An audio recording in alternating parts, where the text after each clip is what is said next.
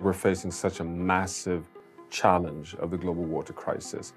Water is a driver of change in terms of fundamentally impacting on extreme events, droughts, floods, heat waves related to water scarcity, all forms of challenges that we're seeing in the world on abrupt extreme events are water related. So this project has some really game-changing world thinkers.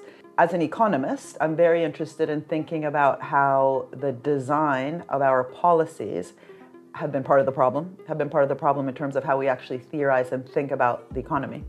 The economy is very much an outcome of how we govern public organizations, private organizations, civil society organizations, but especially how they relate one to another.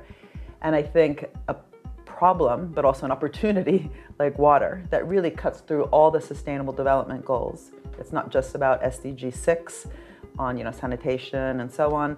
It's not just about SDG 14, so life below water, our oceans. It's very much about gender parity, about new forms of collaboration, about hunger, about climate change.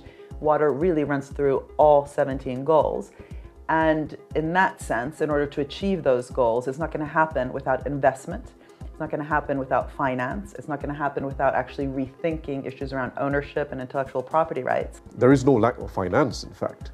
There's a ton of finance in the world, but you need governance models that incentivize finance, that regulate private sector participation so that the private sector gets a decent return, but you're serving the public good.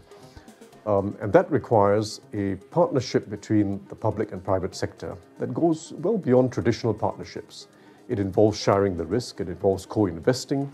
So it's not just the public sector as a regulator of the private sector. We've got to invest in R&D, technological scale-ups.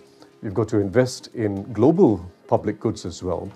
And the key is this: when countries contribute internationally to improving a capacity somewhere else in the world for water security or climate security or health security, it's not about aid. This is not about extending an aid budget. It's about an investment that's going to pay off for each of our countries as well. We've been having studies on water and worrying about it, but it hadn't gotten the urgency that it deserves. The word for water in my language, which is the Igbo language from Nigeria, is mili. That word, mili, evokes life, because in my language and my culture, for us, water is life. I'm sure it's the same in other cultures. So when I say the word water, literally, it brings the image of life and living. It evokes all of that in me, and that's why the issue of water is so precious.